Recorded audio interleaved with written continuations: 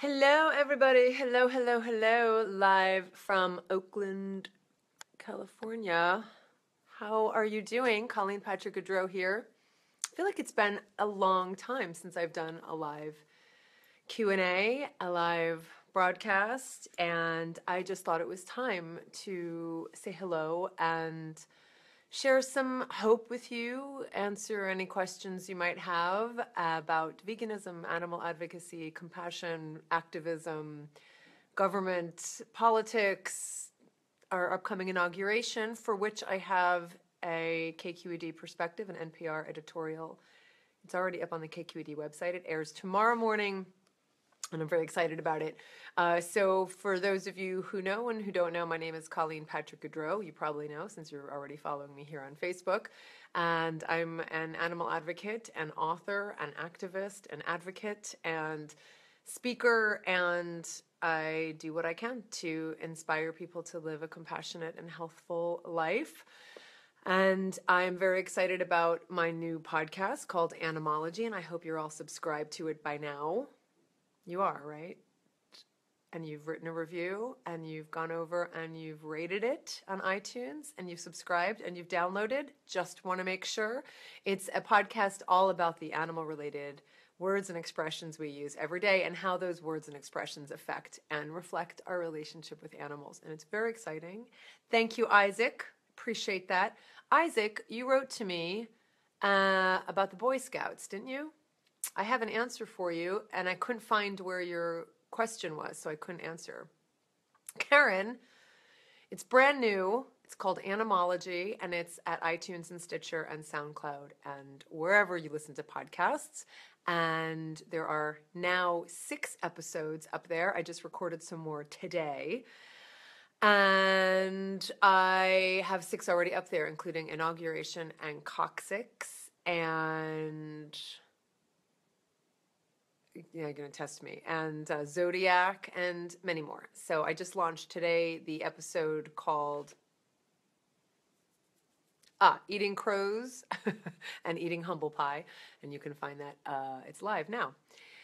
Oh my gosh, Allie, how long have you been gone for? We are so excited for you. Allie just said that she's going to the Elephant Nature Park, which I know is in Thailand, and we will be going there in October on our vegan trip with CPG to Thailand, which is sold out, and we're very excited. So have an amazing time, and let me know about it. I really want to hear what you think about it. Forrest said, listening from Western Canada. Thanks for sharing the vegan consciousness. Hey, no problem. My pleasure. Forrest, welcome. Thanks for joining us. And Isaac, good. Isaac, send an email to support@joyfulvegan.com, and I'll send you the email I have for you about your question. What snarls? John, I'm not snarling. What are you talking about? And what else? Hi, Ginny. Welcome, welcome. Hi, Normata. Welcome. And yes, thank you, Karen. You converted me to vegan a year and a half ago using your 30-day vegan challenge. So thank you for that. That's awesome. Lots of good news, lots of great things happening. The 30-day vegan challenge is actually in the hands of a new publisher, and it will be getting lots of distribution and what's the word I'm looking for? Accessibility, exposure is the word I'm looking for, that it did not get in the hands of the last publisher. So I'm very excited about that. So for those of you who have taken the 30-day vegan challenge, awesome, thank you. I'm thrilled. I actually met some folks over the weekend. I live in Oakland, and there's a new vegan restaurant opening. There was a new vegan restaurant. There is a new vegan restaurant that opened this weekend on Sunday. Sunday was a very exciting day. I'll tell you about it in a second. But one of the things that was exciting was this restaurant called Veg Hub just opened in a neighborhood just a couple minutes from me. It's actually in a neighborhood that I used to live in, where my vet still is. And the city council member for that district was there for the opening of this vegan restaurant.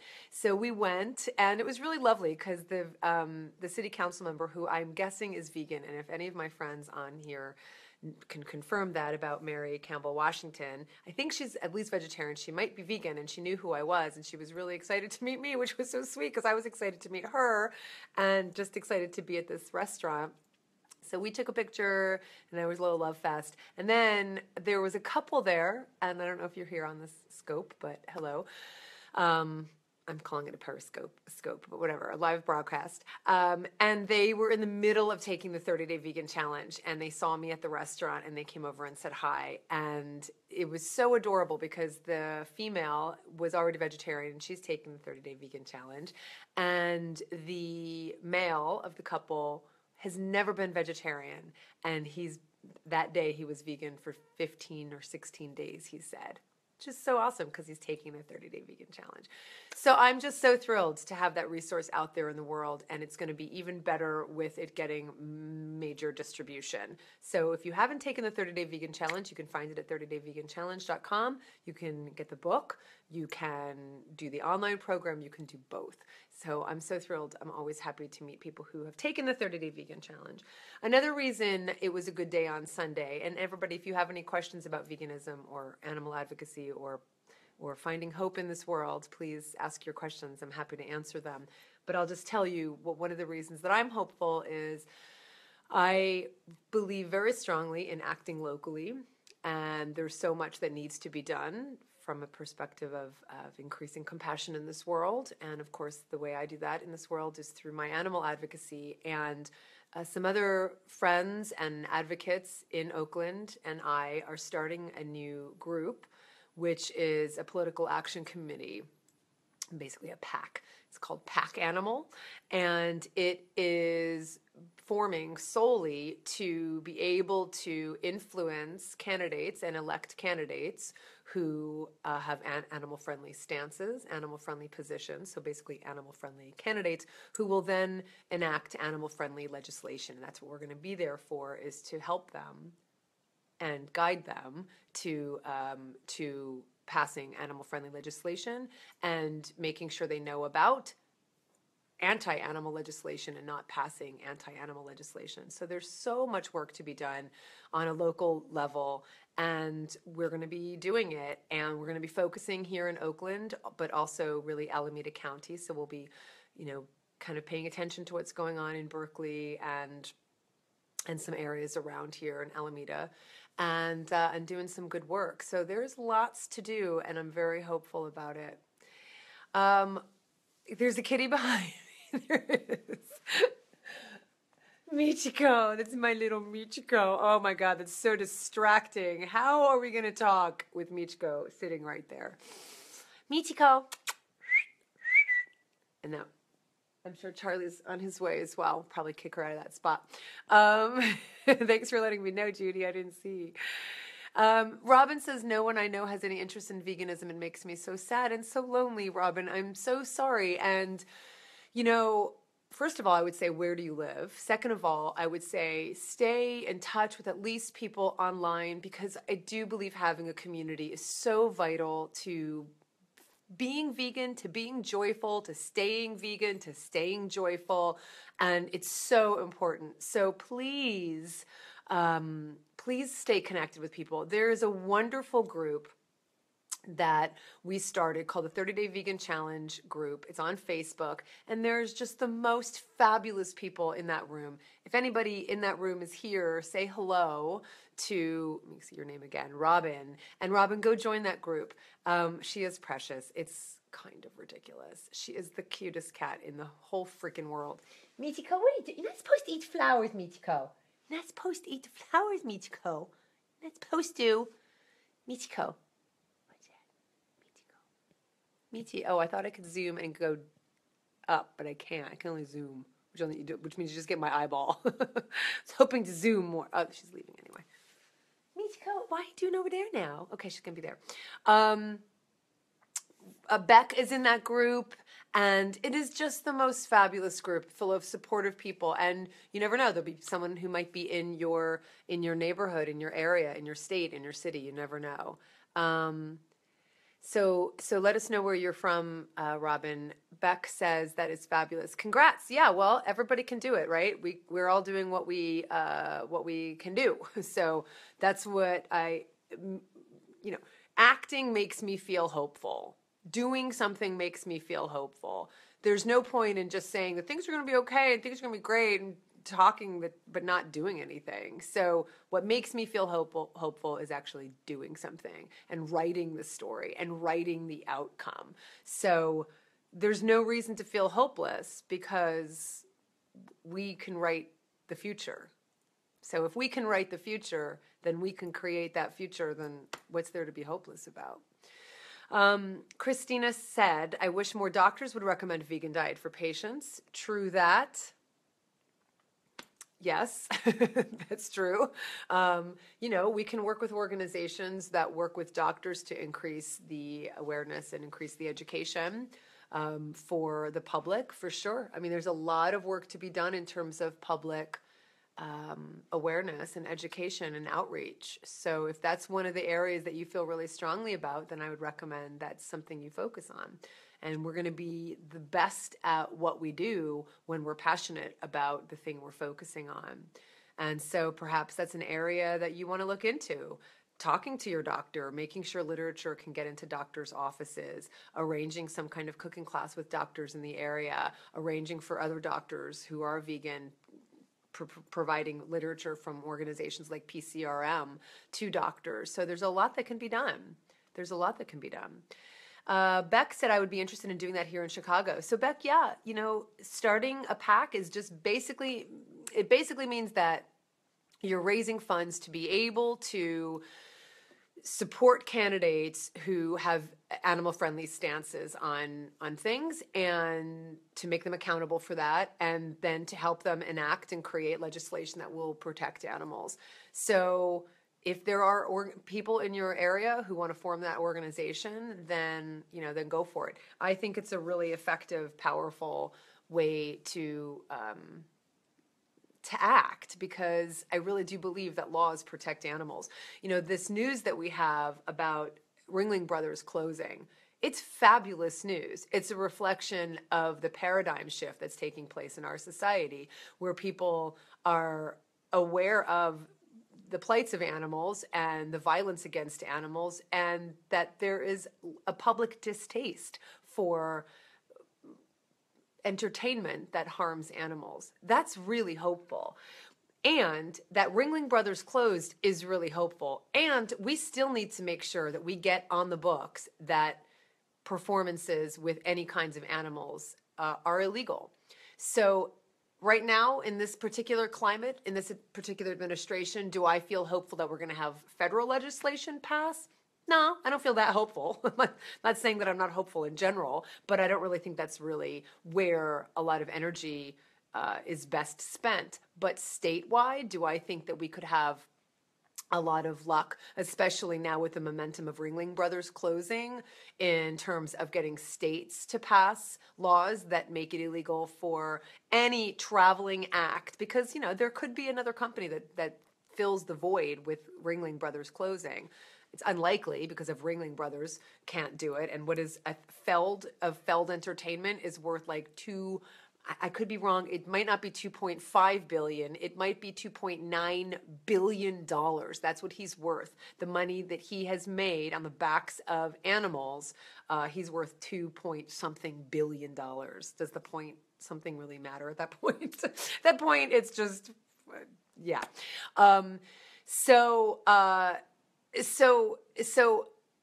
that if they can't do it, it's unlikely that another company is going to be able to do it. But there's still smaller shows out there, and probably worse in terms of the conditions for animals. So we need to close all of those loopholes and get it to be illegal to have animal acts. Whole countries are passing laws that make it illegal to have wild animal acts. Mexico and Peru and the Netherlands and Israel and countries all around the world are making animal acts illegal. And that's what we need to do. So if we can't do it on a federal level right now, then we could at least do it on a state level. Start it on a city level.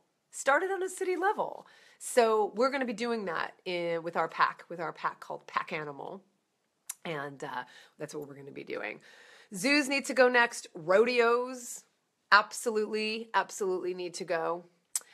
So let me see about some questions you have here. I've just been babbling. Karen says, now I'm vegan. I can't really understand how people ever thought it was okay to eat animals in the first place. It's pretty evil. Well, Karen, I would advise you to remember and to understand how people can eat animals. Because if we forget what it was like to be compelled to consume animals without thinking about it, then we're not going to be very good spokespeople for living compassionately and for veganism. And I don't say that to chastise you. I say that because I know what you mean when you say that, and it's probably just an expression you're using. But we absolutely have to remember what it was like to eat animals and to understand why people do it. Because in understanding why people do it and understanding all of the psychological and social factors that go into enabling us to love one animal. I'm pointing over here. I'm pointing over here as if Michiko's still there, but she's hiding behind the plate. She's over there hiding behind the plate. Michiko, leave whatever you see there. Get over here. She sees something on that plant. I don't want her to climb that plant. In understanding the factors that contribute to us consuming animals, we will be better advocates for veganism. So that's all I want to say. So I'm not chastising you, but I know what you mean. Erin says, I live in a very non-vegan area too. Robin, so I feel for you. I'm part of a lot of amazing online groups and make friends. Sometimes you can travel once in a while to a veg fest. It will show that you are not alone. Indeed, indeed, indeed. Do what you can to not feel alone. It's so important. And then we've got a little love fest going on. Wish my family got it, but they don't. I get it. I understand, Karen. Keegan says, super off topic. Would you ever consider doing a tour or something in Canada in the future? I would love to see you speak live sometime. Food for thought changed my life. Aw, thank you for being you. Huge fan. Thank you, Keegan. That is so sweet. I'm always interested in doing tours and doing things and doing speaking engagements. It's just hard because there's just not a lot of funds for it right now. And when organizations invite me to come speak, I'm always so thrilled, but not all of them have funds to be able to host me. Some do. Where are you in Canada? I've spoken in Toronto before. I know that there's talk of some people bringing me up to Vancouver, but I don't know what part of Canada you're in. You might be in the middle of the country, which would be a little harder. And, I've been doing more of my own events. I had the event last year in Oakland that was a big success. We had about 75 people come to the Compassion Immersion Retreat. And this year, I might be doing it in London.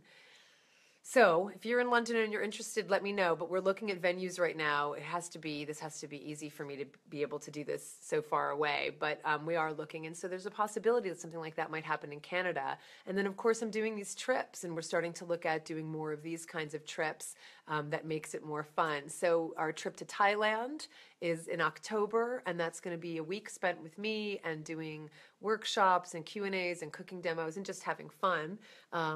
Of course, that's also the point. That's in October. And next year we might do Vietnam. If we don't do Vietnam, we might do Thailand again, but we might do Vietnam. So we're looking into all different ways to enable me to connect with people in person in a way that is also really value added for everybody. But thank you, Keegan. I really appreciate that. Kit says, I'm fortunate to work at the Cleveland Clinic. Dr. Esselstyn of the Forks Over Knives program, works there in the wellness program. So many doctors there are very supportive of plant-based diet. I'm sure, Kit. Well, that's fantastic. Lucky you. Lucky you. Not everybody's good to be so lucky. Seriously? God, I just want to eat her up. Beck says, me too, Keegan. That podcast was it for me. I'm so thrilled. I love it. There are workers from the Ringling Company that claim they grew up in the business and never saw anything but the best of care and bonds to their animals. How do I show them that the whole concept is still wild animal exploitation? Is it even my place to? Yeah. So, Marlene, that's a good question. I mean, I always say when we ask about, what to say when someone says X, my first question is, are they asking you your opinion? In the sense that, are they open to a dialogue? Are they actually interested in having a conversation with you? Because sometimes I think we assume that they do, and then we feel really frustrated that people don't hear what we have to say. So the best way for people to hear what we have to say is to have a dialogue and have a conversation and to already have an openness and an opening in that dialogue. So I would say, if people are open to having that conversation, if you're talking about with the workers who were already there, you might not have a lot of success in changing their minds if their experience was based on their perception and their sensory perception. Then you might not have a lot of luck. But if they're open to having a conversation with you, then of course. As for telling others and for educating other people, of course that's something you can do. So I don't know if I'm answering your question, but we all live in a bubble, and we all look through the lens of what's familiar to us. And I don't doubt that the people who worked at Ringling or work at Ringling look through the lens of well, first of all, I do believe that a lot of them are connected to the animals. A lot of people want to be in that work because they love being around animals. I think that's the irony of it. And yet, if you're looking through that lens where you have to believe that the animals are well taken care of, then that's what you're going to see. That's what you're going to see. And especially if that's where your bread and butter come from, then that's what you're going to believe. So I believe that they believe that. And I think that's a really important first place to start, because if we start with, no, that's not true, then we're basically denying someone else's reality, and they're not going to be really open to hearing what our perception is. Does that make sense? Hold on. I have to look at Michiko again. What are you doing? This is what I have to live with every day, with this cuteness. It's ridiculous. I can't stand it. Valerie says, do you know anything about their sanctuary or center for elephant conservation that the elephants are going to? Yeah, Valerie, you can look at some articles that came out after Ringling decided to stop having elephant acts in their shows. And there was a huge article. I'd have to find it. If you're really interested, let me know, and I'll put it in the Facebook page here on the comments.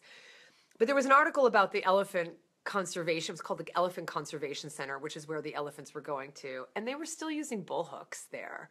So I don't know. I don't know where all of these animals are going to go. I'm hoping that they're willing to work with animal sanctuaries, proper sanctuaries, because of course, if you juxtapose this conservation center that Feld was funding with something like the Paws here in California, where there is a huge area for elephants to be able to roam, to be completely on their own, to be in as close to nature as close to the wild as possible. They are in nature.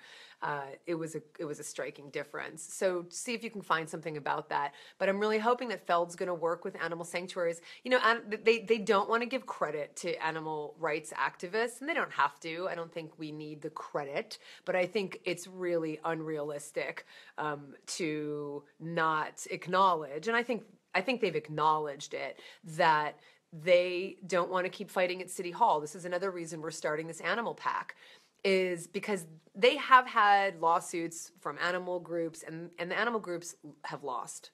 And the animal groups have lost a lot of money in trying to sue Ringling Brothers for different acts of cruelty.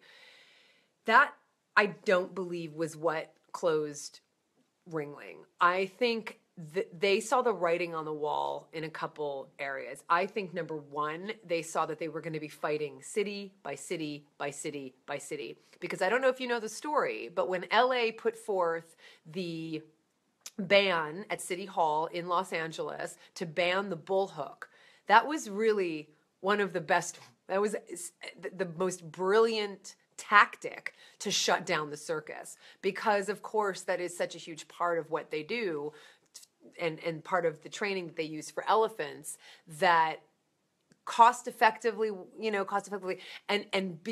since that was a huge part of how they train the elephants, they couldn't go into like this major city where it was one of their main audiences. So then Oakland activists, and I was a small part of it, not in any significant way, but Oakland activists then took up the bill with their city council members, and it passed in Oakland.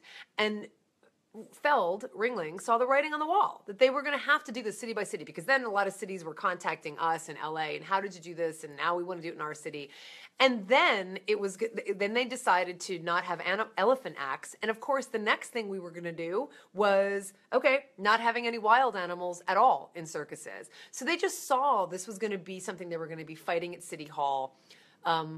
one city after another, and that gets really expensive. Especially, your $2.9 billion pockets would start dwindling. And that's what they saw. I don't doubt they probably also saw the writing on the wall with what happened with SeaWorld, with, Blackfish being a film that has become the symbol for animal suffering in aquatic parks. And so I do believe that's what they saw, and I do believe the public, and I also saw a quote from Feld who said something akin to, because they believe that the circus is a great thing, they believe that. They said that, this is a great thing. They want people to come and enjoy the circus. They didn't want their mothers and children being screamed at by activists every time they attended. So every person who showed up at a protest, every person who wrote a letter to the editor, every person who wrote a letter and showed up at City Hall to ban the bullhook, and who was putting forth legislation to ban wild animal acts and to ban elephants in circuses, every single one of those things made a difference. So they can say that they didn't do this because of animal activists, and they can say that. But we all know that all of that contributed to a paradigm shift that's happening in society right now, which is a public taste for entertainment that doesn't involve the exploitation and abuse and violence against animals. All you have to do is look at any of these photographs of elephants having to stand on their heads to know that this is not natural. I just came home from Botswana. I saw elephants walking through the wild. None of them were standing on their heads. None of them were standing, next to each other, on each other's backs and leaning. No lion I saw in Botswana was jumping through a fiery hoop. None of them would do that on their own recourse. None of them would do that. So you just have to look at these pictures to know how unnatural this was, and to know how much abuse has to take place to persuade animals to do that. Pain has to be inflicted on these animals to persuade them to jump through a fiery hoop. Have you seen a cat hear a loud noise? They want to avoid anything that could potentially harm them, like all animals do. So they saw the writing on the wall, and now we need to just keep pressing in City Hall around the world, around the country, and make it illegal for any kind of animal act. That's what we need to do as far as the momentum. So write to local groups, write to some national groups, and find out if they're doing anything in terms of legislation in your city or in your state that you can be part of, because the momentum is here now to build on, to make it so that animal circuses are a thing of the past, and then we never see them again. That's what we want. That's what a compassionate society looks like. All right, sorry, I went on and on about that. Act locally, think globally, indeed. I've been invited to a family party. The menu is whole roasted pig. Do you think I should go? It breaks my heart. Christine, that's a decision you're going to have to make for yourself. I know that for me, I've gone back and forth around parties that revolve around animal parts being burned. Basically, that's what it's basically animal flesh being getting third-degree burns. That's basically what barbecues are, right? And there was a time where I said no to every barbecue that I was ever invited to. And then I started saying yes. And I really liked being the vegan in the room. And I really know that my being there was impactful and inspiring for people. And for me, I stayed clear of the barbecue pit and et cetera, and of course brought our own food and what have you. I don't have a clear, black and white stance on that, but I do know that there are things like a whole roasted pig. I probably wouldn't be able to handle that, to be really frank. And I know that there are situations where I've written to people and said, I know you're having, maybe they're neighbors, I know you're having this event. I'm really interested in seeing you because I adore you. And I don't really want to be at a celebration where an entire pig is being roasted on a spit. So I'm going to bow out of this one, but can we have lunch the next day? So that you're still engaging, so that the people that you're not going to see that day don't feel that you're judging them. And you might be, I'm just saying. So that you still have a relationship with the people who you would be seeing at that event. But protecting yourself at the same time and not going to something that feels like a real offense and that is, obviously a celebration of violence against animals. That's how I would handle it. And sometimes it really depends on your mood. Sometimes you might want to go there and feel like the really strong activist, to be there in the face of that violence and to be the vegan in the room and show up in that full compassion. Sometimes you might not be in the position to do that. So sometimes I think it really depends on how you feel, because I think a lot of good can come from having someone in that room who stands on behalf of compassion, even if you don't say anything at all. Winnipeg, Manitoba. Where the heck is Winnipeg, Manitoba? I really am terrible with my provinces in Canada. Keegan, where is Manitoba? I'm a horrible person. It's either West Coast or East Coast, right? Because there's not okay, just tell me where it is. I'm not going to say anything else. Isadora says, Sunday was my dad's birthday, and I've been vegan for 2 years, as well as my 3-year-old daughter, and they gave her chicken. I've talked to my family before, but they don't seem to get it. Any suggestions? Talk to them again. Talk to them again. They need to really understand what that means for you and for your family, and why. And sit them down and really express to them with your heart, speak to their heart about why this is something you feel really strongly about. And say that when she gets to be of an age where she can make her choice, that's something very different than someone putting a piece of chicken in her mouth now, when she doesn't have a choice. She doesn't have a choice at 3 years old, and she shouldn't. That's called parenting. She shouldn't have a choice at 3 years old. You're helping shape who she is, and they are as well. And so I would just really talk to them again. Speak from your heart and tell them what it means to you, and keep me posted. Kitty alert, kitty alert. It's true. She's off. She's gone. Thanks, MJ. I'm like this is stuff from like a long time ago. Elephant Sanctuary in Tennessee is a great place indeed. Got some people saying hello, and Little Love Fest. Attendance was down for sure. Paradigm shift. Social media has raised awareness. Absolutely. Things are shifting, no doubt, Maynard.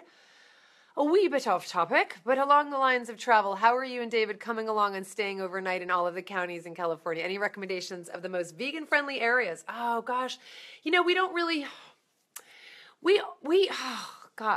I'm trying to think. We always have really wonderful dinners wherever we go. We have already started making plans for Valentine's Day weekend, or the weekend before Valentine's Day, for another county. And I think we're going to do Lodi County.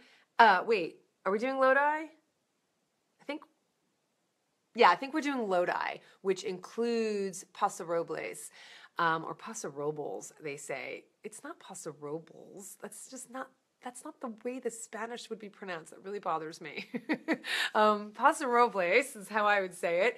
And so, we have been so surprised traveling and going to restaurants and finding fantastic vegan fare wherever we go. So one of the biggest surprises was it Amador County, in a little tiny town. It's called Pioneer. What the heck was the name of the town?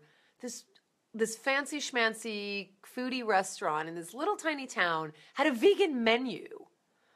So you'd just be surprised wherever you go. You'd just be surprised. Now, we're in the Bay Area, so the Bay Area is the most vegan-friendly, obviously, and when we go down to LA in that area. But you would just be surprised. Everywhere we go, we find really fantastic food. And I just love that moment of being in a restaurant, saying to the server and saying to the owner, we're vegan, impress us.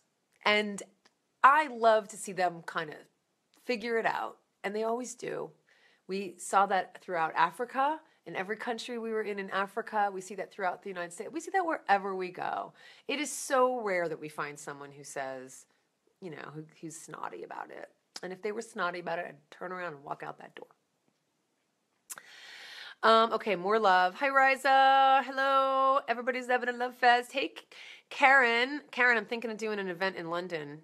Let me know if you think it's a good idea. Maynard says, you can expose people to vegan food by being the vegan at a barbecue. It's true. It is true. That is one option.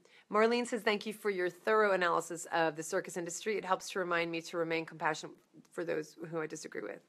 Yeah, we can hold both. We can hold both just outrage and disgust for an industry that exploits and hurts animals in the most humiliating, harmful, violent ways.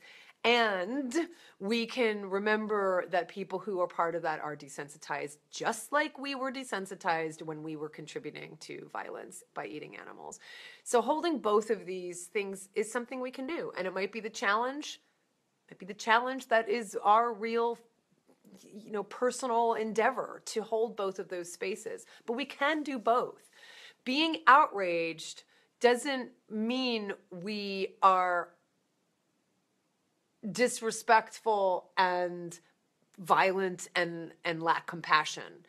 And being compassionate doesn't mean that we don't care about these issues. And so for me, I think I've done a pretty good job of holding both of those things and acting from that place. And that can be really difficult, but it's called living. It's called being a practicing human is what I like to call it.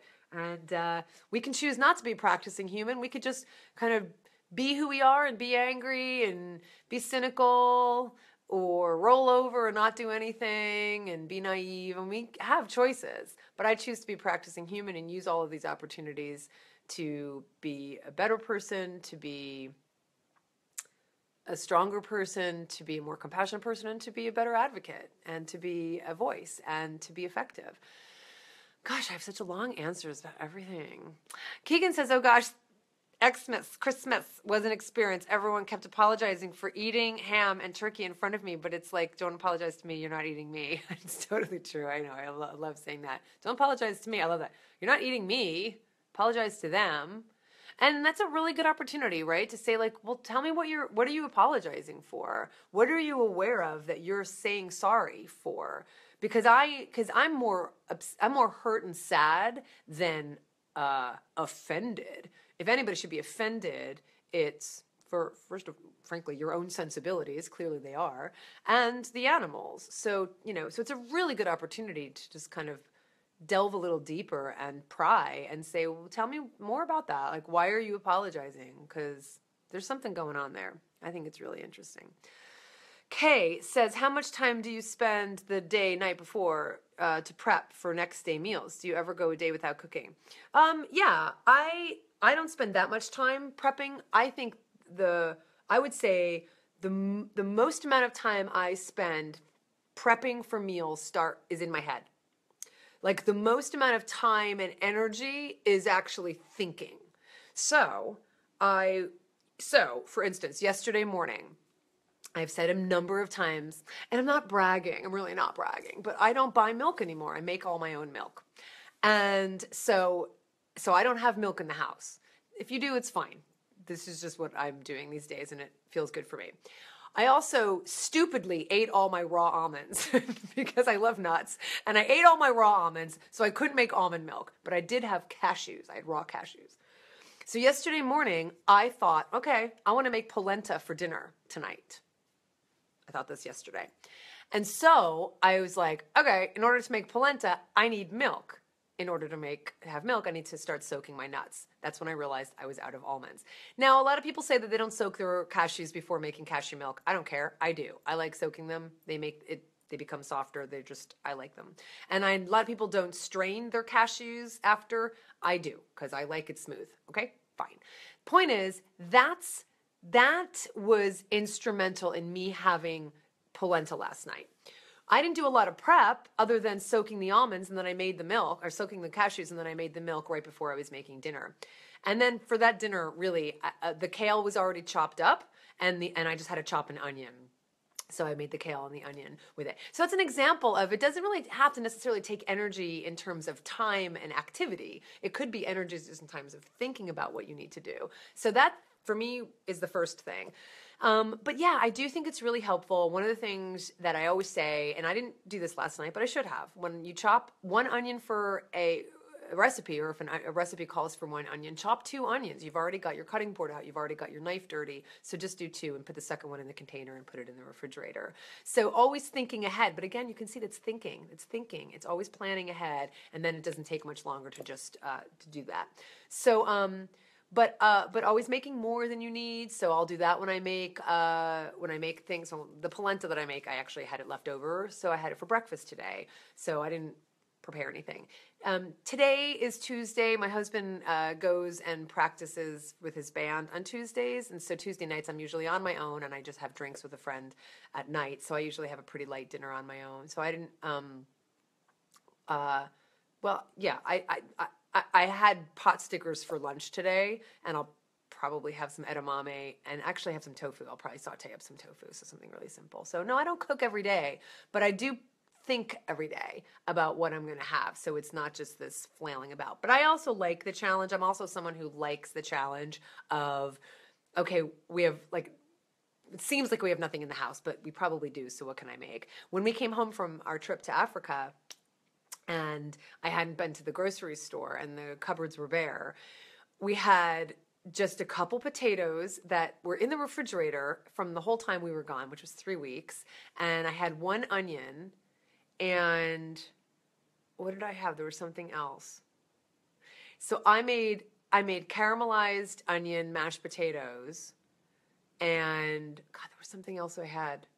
Something really pulling out of my elbow. So, but we had a dinner that night and it was awesome. We didn't, get a pizza or anything like that. So thinking in advance, I think, is the most important thing. Sorry, another long answer. God, it's so long. Yes, Isadora, please do keep me posted. Winnipeg is the capital of Manitoba, central Canada, basically above North Dakota. Minneapolis is a popular U.S. destination for Winnipeggers, just for location relativity. Thank you, I need that. Okay, Manitoba, Minnesota. That's how I'm going to remember that. Thank you. And I didn't mean to imply that there's nothing in the middle of the country. It's kind of like the U.S., but even more so. But I didn't mean to imply that. I didn't mean to imply that only the West Coast and East Coast are where it's at. I didn't mean that. If I said that, I didn't mean that. Normata says, I finally found a vegan yogurt I love. Kite Hill almond yogurt. It's a little more expensive, but worth the price. I have not had it. I have not had it, I don't think. But it's good. You like it? I'll have to try it. I do like yogurt. I didn't like yogurt until I became vegan.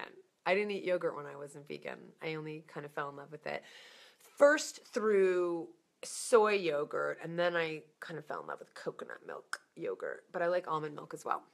Raisa says, I feel uneasy about promoting accidentally vegan products that contain palm oil, but I also want veganism to be as inclusive as possible. Should I close one eye for non-vegan, newbie vegans when sharing such products? Can you be more specific, Raisa? Like, what are you talking about? Tell me what you're talking about. I want to hear something more specific so I can answer you. Valerie says they could at least keep some Gardein fishless fillets in the freezer at the restaurant. What restaurant? You mean just like any restaurant? Yeah, for sure. And actually, one of the things that happened, this was so cool. Okay, did you hear this story? Listen to this story. I will make it short, I promise. So when we were we left Botswana and we were going to Zimbabwe for 2 days just because we were going to Victoria Falls because we were heading to South Africa and we needed to kind of stop over. I don't support Zimbabwe in any way, shape, or form, but Victoria Falls we went. It was okay. I have to say, Victoria Falls I could have skipped. Anyway, we were looking on Happy Cow for vegan, right, food because we needed lunch and dinner. Now, we were staying at a resort in Victoria Falls that had a restaurant, and the breakfast was included. And we ate at the restaurant one night, but we still had a couple lunches we had to do and another dinner. So we just looked online at a couple local restaurants. And then when we were walking to Victoria Falls, we stopped and looked at the menu outside of a couple restaurants. And we looked at this one restaurant that was part of this bigger hotel, really kind of fancy schmancy, looked really nice. And the location was really pretty. The setting was really lovely. And we walked in. And Bridie, my friend who we were traveling with, walked up to the maitre d' and said, "Hey, we're vegan. We'd like to come here for lunch. What can you guys do for us?" And he said, "Well, let me get the chef for you." I noticed that happened a lot in Africa. They said, "Let me get the chef." So the chef comes out, as does the manager of the restaurant. And the manager of the restaurant, I didn't come over until about now. And the manager's talking, and he said, "Oh, sure, we have this and that, and we can make this and that for you." And the chef said, "Well, we also have like vegan chicken and vegan cutlets and such." And we said, "What?" And he said, yeah. And the manager, and Brighty said, we said, oh, what's the brand? And they said, Fries. And Brighty said, oh, wow, that's right. Fries is I think it's out of South Africa.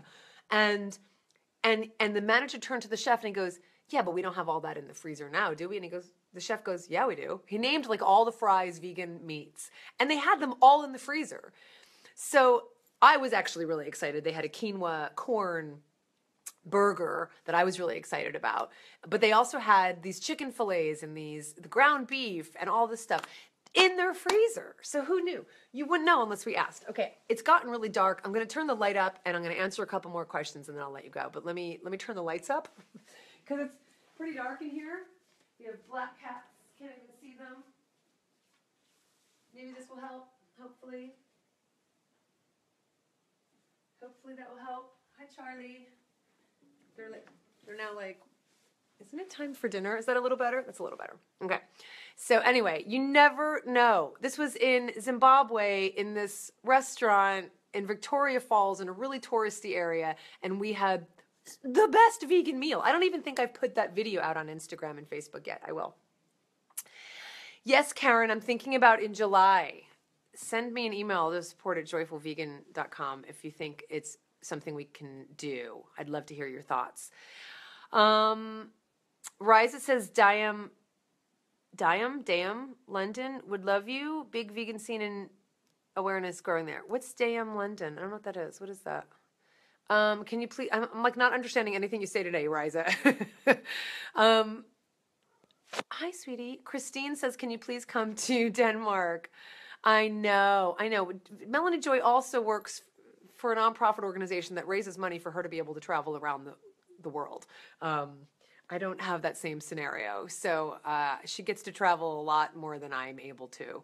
But Denmark is on my list. So don't fret. We'll make it there one of these days, one way or the other. Found a great YouTube channel featuring vegan food preparation. Lives Healthy Life. So many creative and colorful ways to prepare food. Helps me be vegan. Helps keep me vegan. Awesome. I love it. When I talk to people, often help them with baby steps. What do you mean, Isaac? What are you saying? Was that a complete sentence there? I didn't catch it. Nellie says, I wish people apologized to me at Thanksgiving, Christmas, and our trip to Disney. It's true, right? It's really interesting. Everybody has different experiences. They really do. Rice says, I remember your almond milk explosion in the blender. Yes, thank you for bringing that up. That was a nightmare. That was because I double batched. My almond milk, and it went all over the kitchen. It was a nightmare. Can you please? Oh wait. So Christina, I already saw that. She's repeating that. So you really mean it. Maynard says, I eat a lot of raw vegan food, so prep and no cooking. Sure. Yeah. So that does require more prep, but that's easy to do. And I mean, my gosh, 20 minutes a day, 15 minutes a day, you can do so much vegetable prep. Adults have band rehearsal, band practices for kids. Yeah, sorry. You're right. I said band practice. Yeah, we call it practice. No, I guess we call it rehearsal. Yeah, you're right. Yeah, okay. That does sound a little more juvenile. Hi, everyone. Says, Yaya, can't stay. It's too late. I need to go to bed. Back to normal hours. Try at least. Hello, Yaya. Good night. And visit I can't read what that is. Something lemongrass.com.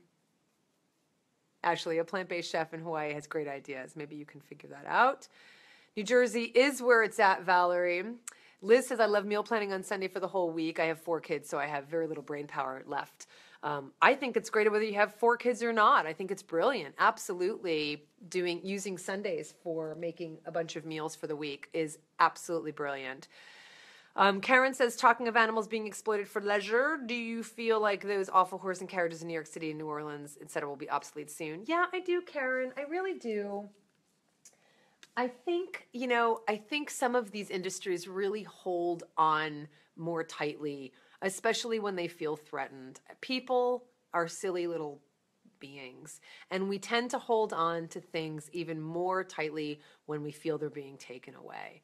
And I think that's the case with the horse and carriages. I do. And I do think there is going to come a time when they are obsolete. And that doesn't just mean we have wishful thinking. It means we have to act. And there are plenty of people acting on behalf of the horses and carriages in New York City. And we have to keep at it. and I do believe it will shift. I think public education is really important too. I don't think a lot of people realize it. It seems like such a romantic endeavor. Oh, goodness. Hold on. Michiko's throwing up. Michi. Oh, goodness. Okay. It's okay. Okay. Oh, good girl. Okay. Little hairball. Okay. Sorry about that. A little vomit. A little hairball. Okay. Everything's fine. Is there more? Oh, my goodness. Just never. It's always never a dull moment here. So, yes, and I think public education is really important as well. Hello, Kirsten. Good to see you as well. Can you hear me now? So Riza I see what you're talking about. Like Oreos and some tortilla chips contain palm oil, and there's so much illegal deforestation going on in rainforests in Indonesia where they literally burn it to the ground. Yep. Many animals like orangutans, tigers, and sun bears die or get displaced because it's really sad. Yeah, Riza, I really do think the context of that conversation can be, I love that Oreos are vegan, and hey, did you know they were vegan? Isn't that great? Isn't that great? Oh, wow, Oreos are vegan. Yeah, but you know what? One of the things that happened when I became vegan is that you start to make connections with all these other issues that we care about because we're compassionate people. And one of the reasons I stopped eating Oreos, even though they're delicious and they're vegan, is because I really have taken a stance on palm oil. And, there are vegan companies who don't use palm oil, and I wonder if the Newman's Own, I wonder if being able to provide an alternative, because that's always really helpful for sure, right? So there's probably tortilla chips that don't use palm oil. There's probably Oreos or Oreo-like cookies that don't use palm oil. And knowing what they are, I think would be really helpful. But I don't think it has to be black and white. I don't think you're losing out on promoting veganism by also saying, this is about being mindful in all these ways. And again, not doing it in a preachy way, but talking about it from your own perspective. Because I have to say that I have taken a stance, and I'm very aware of the products I buy that have palm oil. I think the one that I do buy is Earth Balance, and I know the source. I know the source of Earth Balance more than I know the source of any other product that I buy. But if I see palm oil in just like a typical product, I won't buy it. So I don't think it has to be black and white. I think you can still have that conversation and do your best, because that's what we're all doing. We're just trying to do our best. But that's a tough one, because it's really these big, massive companies that are contributing to deforestation in places like Borneo and Indonesia. And yeah. And I think people are really open to hearing about it. Carla says, I am full of hope, but I think things are going to get a lot worse for the animals before they get better. Well, kind of hard to imagine things getting worse. I think they're only going to get better. Carla. And as I said, this isn't about wishful thinking negatively or positively. It's about acting. It's about writing the future. It's about writing the story. We have the power to write the story. There's a wonderful book out there, and I heard about it on the media. It's a podcast I recommend. It's an NPR show. It's an NPR podcast, but it's an NPR show. It's called On the Media, and I really like it a lot. I am a fan of Bob Garfield, which I know not everybody is, but Bob Garfield and Brooke Gladstone are the hosts of On the Media, and I love Bob Garfield because he was also the co-host of Lexicon Valley, which is a show about language, but he's not doing that show anymore. Neither is Mike Volo. Someone else is. I don't like as much. But Bob Garfield is in a bit of a state of despair because of the election. And he had on a guest who wrote a book called Hope in the Darkness. And he had her on, and I'll tell you, it was just the thing that I needed, because I am a very hopeful person and I'm a very action-oriented person, but I have felt my share of despair since, kind of watching the ugliness that is in front of us right now. And it really was so lovely, because what I got out of it was, so the title of the book, Hope in the Darkness, The darkness she's referring to, and she wrote this after the Iraq War, when people were feeling all of this despair and despondency during the Bush administration, the second Bush administration. And she wrote it then, but it's relevant now. And the darkness that's referred to in the title isn't darkness in terms of lack of light. It's darkness in terms of ambiguity, in terms of inscrutability, in terms of not knowing what the future holds. And what I love about that and what she conveyed was that in that inscrutability is the possibility of what we can create. And I love that so much, because if we just look at all of what's wrong in this world and just get filled with despair, of course, it usually means that we're inert and we're not doing anything, and that's not going to help anybody. But it's also not realistic, because we don't know what the future holds. And uncertainty doesn't mean it's going to be all bad. Uncertainty means there's an opening for creating what the possibilities are. Does that make sense? So shift the way you even think about the darkness, and look at the darkness as you just can't see what it holds. But that doesn't mean that what it holds is all bad. Does that make sense? So I would recommend the book. I'd recommend listening to that segment on the media. It was actually, I think, this past week's episode, and it was just the very tail end. I would listen to the whole thing, but the tail end when she was talking to Bob Garfield was really, really good. So I don't know if that helps, but that's one of the reasons that I have hope. That's okay, Riza. I just didn't know what you were talking about. And Isaac was saying that some people can't jump into vegan lifestyle overnight. I try to give them give up meat for 1 month. Well, that's why I did the 30-day vegan challenge, Isaac, to be able to give people, like, just do 30 days, because I know you're going to experience the joys and benefits within that 30-day period, and give yourself a chance to create some new habits. Hashtag language does matter, Riza. Making vegan mashed cauliflower right now, says Maynard. I'm very jealous. I'd like some of that, please. Is it lilikoi? Is passion fruit in Hawaii. Oh, sorry, Robert. I'm not familiar with it. Can't wait to hear the podcast about your trip. I know, Kirsten, that's going to be a while. Trying to get more episodes out of Animology, which I know you're subscribed to, and I hope all of you are subscribed to Animology Podcast. I'm not going to stop saying it, and I need you to go over and write a review and put a little rating, a little 5-star rating. It's not in the new and noteworthy section of iTunes, and it's been out for now, almost 2 months, and that's what we need. So I need you to go download, subscribe, write a review, put a rating. It'll take you all of 3 minutes to do all of that for me, please. Pretty please. Riza says, New York City Mayor de Blasio tried to abolish horse carriage rides, but hasn't been successful. I know. He's getting a lot of pushback. He sure is. Cauliflower is the best, Isaac. I agree. Newman's Own isn't always vegan. True, but isn't there, I think their cookies are, but I don't know if they have palm oil. But yeah, worth checking out. Maynard says, definitely I started veganism because of health, and now I know and am passionate about the planet. I love it. I don't know what you're thanking me for, Riza, but you're welcome. Riza says, do you think the new... Oh, I think... Now I know what you're thanking me for because of my perspective. Do you think the new law to introduce security cameras only viewable by officials and inspectors, I think, in slaughterhouses in France is a good thing? Yes, I do. I think accountability in every way is a good thing. Yes.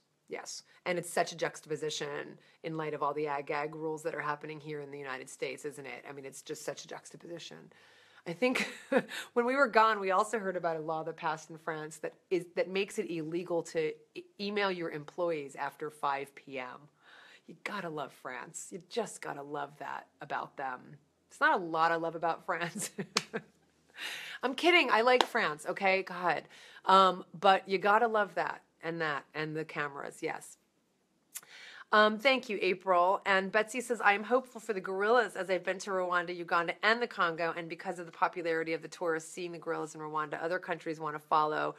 Rwanda is subsidizing the park in the Congo for the gorillas. Hopefully tourists will go I think there's more, but I agree with you, Betsy. It is so encouraging to see the work that Rwanda has done on behalf of the gorillas. I'll tell you, I I am very inspired by Rwanda. I know that it is, here is an example. I mean, this is such a perfect example. So much good comes from darkness. So much light comes from darkness. So many good things come from the worst atrocities, whether they're human created or natural disasters. So much light comes from it. And Rwanda is one of those examples. It experienced the most horrific thing that any people could ever possibly experience. And that was the genocide in 1994. And they have come out of it and are still coming out of it with so much resilience.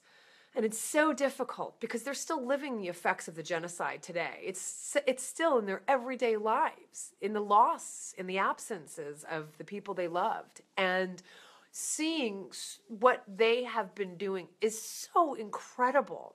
And one of the things that I really love about one of their policies for healing and for creating unity in Rwanda is how community oriented they are. And so one of the things I did yesterday was reach out to one of my neighbors, looking at her house right now, and asked if she would like to conspire with me to at least invite other neighbors to my house and ask if they wanted, just kind of put our heads together about ways that we as a community can come together and be more sustainable. Maybe it's us being able to buy things in bulk so that we don't have to buy as much packaging if we're all going to buy the same thing. Maybe it's everybody being willing to have a vegan meal shared, as an exchange once a week, twice a week, maybe more, have some kind of collective vegan meal. Maybe it's everybody planting fruit trees so that everybody can enjoy the fruits of our labors. No pun intended. Okay, pun intended.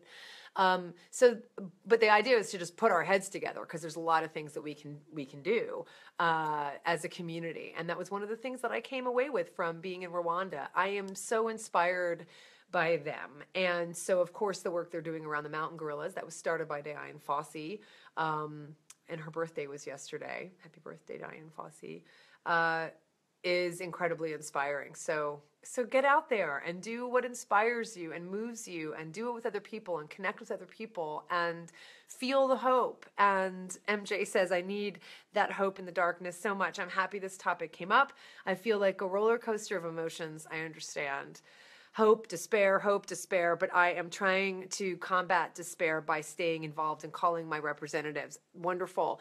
And, and MJ, one of the things I think you'll get from the interview with, I think her name's Robin and Bob, is that it's really holding both of those. It's not denying that things are bad, and it's not believing that things are going to be good just because you want to believe them. Do you understand? So it's not about just denying that things are bad. Things are, there's some darkness and there's work to be done, but we can face it and we can look at it and also feel hope. In fact, I swear I wasn't planning on doing this, but I'll read you a little excerpt and then I'm going to go because my cats are hungry, I'm hungry, and I'm going to meet a friend. And I'll read this to you. I only just read this little bit just earlier. So let me read this to you. So it's talking about memory. It's talking about remembering. Memory produces hope in the same way that amnesia produces despair. The theologian Walter Brueggemann noted. It's an extraordinary statement, one that reminds us that though hope is about the future, grounds for hope lie in the records and recollections of the past. And I wrote this in a blog post, actually, not because I read this, just because I thought of it myself. I wrote that one of the things that gives me hope is the past. So go check out that blog post. It's on my website. And this is what she's talking about here.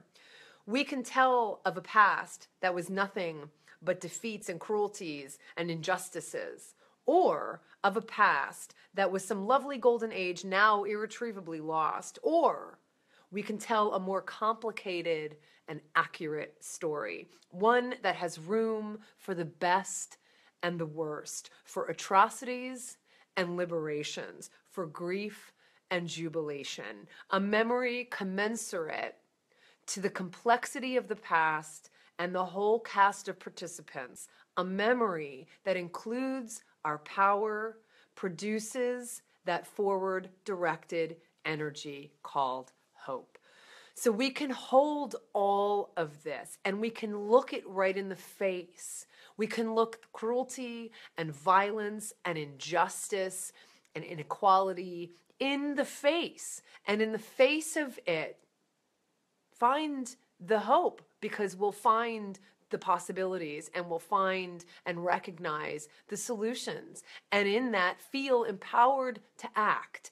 But holding all of that is what we need to do. That doesn't mean that you don't have to, you'll have a roller coaster of emotions. It doesn't mean you won't feel sad. It doesn't mean you won't cry. Feel all of that, but don't get bogged down in it, because it's not the truth. It's not the whole truth. It's not the whole truth. The whole truth is complicated and complex and all of these things at the same time. And we can hold all of those things at the same time. I love Immanuel Kant's quote on animals and man. Which one is that, Isaac? Judy says, I was feeling down. This really inspired me. I'm so glad. Raisa says, come to Singapore sometime. PETA named us Asia's second most vegan-friendly city, and we recently hosted Will Tuttle. That's amazing. That's awesome. Well, I'm not going to make any promises, but we are looking to stop possibly in Singapore on the way to Thailand in October, but I'm not making any promises because we might stop in Japan instead. Isaac says, some of my friends allow me to come to their home on Mondays to cook vegan meals. I love that, Isaac. That's awesome. I love that. That's beautiful. And Maynard says, come to Missouri someday. I'll share some mashed cauliflower. Sounds good. I love it. I love it. Okay? So does that help? You're welcome. And check it out. It's my little Kindle. It's my little Kindle. Check out Hope in the Darkness. Hope in the Darkness, the full title is Hope in the Darkness, Untold Histories, Wild Possibilities. Possibilities. Possibilities in the darkness. We can write the story. We can write the future. So go write the future. I'm going to go write the future by having some scotch with my friend. To be frank, I'm going to be frank. I haven't had scotch in months because we've been gone, and I haven't had any since I've been home. So I'm going to go have some of my favorite scotch in my favorite bar with one of my favorite friends, and I'm very excited. And thanks, April. I didn't realize that it happened on Tuesdays. So maybe Tuesdays becomes our inspiration night. I don't think I realized that was happening, but I guess it makes sense because it's the night that David doesn't come home. So have a wonderful, wonderful Tuesday night. He who is cruel to animals becomes hard also in his dealings with men. We can judge the heart of man by his treatment of animals. Absolutely. Amen to that, Isaac. Thank you so much for joining me, everybody, and staying for this whole time. It's been, I think, about an hour, gosh, or a little less than that. But have a wonderful night. Scotch, yay. Yay. Yay, everyone. Yay, compassion. I want to see your reviews on Animology. I'm going to hold you to it. I'm not asking for anything other than that. Thanks, Kyle. You're welcome. Please, Animology, go download it on iTunes. Go subscribe to it. Even if you don't listen on iTunes and you listen somewhere else, iTunes is where we need to kind of get a huge amount of downloads and subscriptions and reviews. So please go do that. I'm going to go look right now. Go look. So I'm going to hold you to it. For the animals, this is Colleen Patrick-Goudreau. Thanks for watching, everybody.